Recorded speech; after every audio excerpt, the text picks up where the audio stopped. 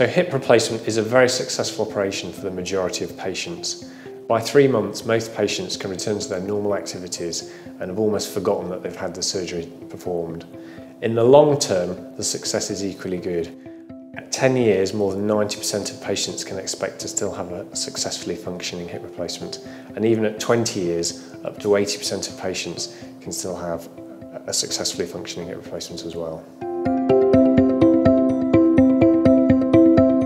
So the most common reason for a hip replacement to fail is for what's called loosening.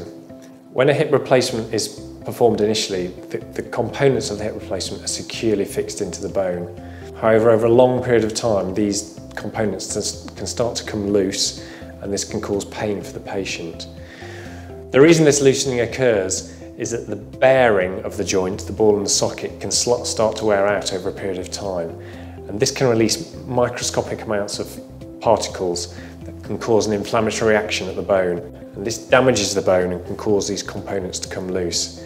If that becomes severe enough and the pain bad enough, then some patients will require revision surgery to replace the worn out hip replacement.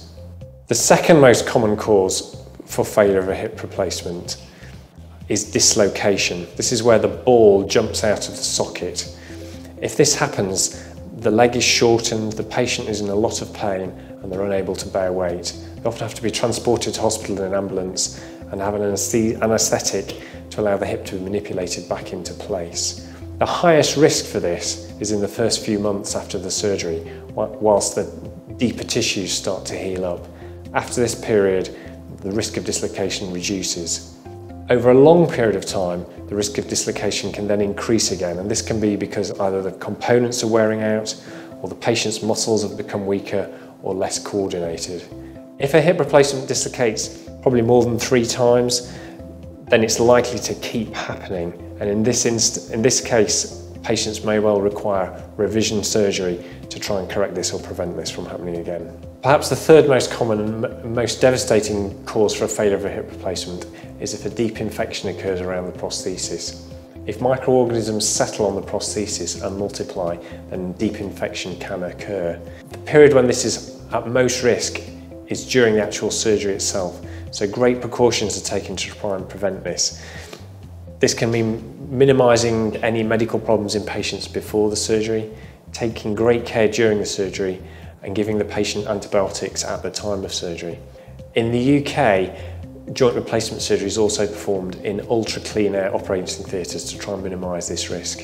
However, if it does happen and deep infection occurs, then it can be very difficult to eradicate without further surgery. This surgery usually entails removing the existing prostheses and then implanting further prostheses. Sometimes this requires more than one operation. So there are less common causes of failure of hip replacement. These can include fracture of the bone around the prosthesis or even a fracture of the prosthesis itself. These usually occur many years down the line, secondary to wearing of the prosthesis. Another cause of failure that's occurred in the last few years is failure of metal on metal hip replacements. Quite a large number of these were implanted in the United Kingdom between about 2000 and 2010. The metal ions that are released from the prosthesis can cause an extreme inflammatory reaction in some patients, which causes damage to the tissues around the hip or even the bone itself.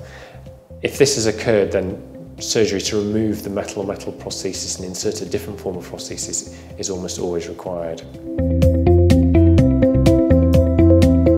So revision hip surgery is still very successful for most patients, but the surgery can range from a fairly small procedure similar to an initial hip replacement to a very major procedure requiring extensive reconstruction.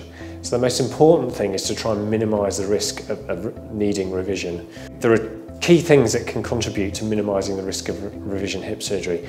The first is to use implants that have got a proven track record of long-term success. The second most important thing really is to ensure that the prosthesis is as accurately placed as possible. And to achieve this, it's recognised that surgeons who perform hip replacement regularly are more likely to be able to achieve this.